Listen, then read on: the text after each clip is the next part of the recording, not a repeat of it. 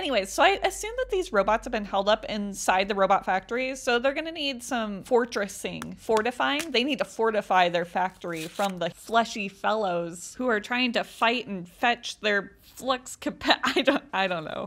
I thought I was onto something, but maybe not. Anyway, so I added my circle window. So to further fortify this factory, that's a mouthful, I'm adding barbed wire around my teapot hole. I mean, that way nobody can come over the side and break into this teapot. I mean, okay, there is a big hole in the front, but I assume that that's just a door that's open. And you know, eventually they will shut the door and it will be fortified. In fact, here's the door mechanism that opens and closes the door. All we need is a lever, which I'm gonna make out of this glue cap ring, and you guessed it, another jack. Well, it's the same jack.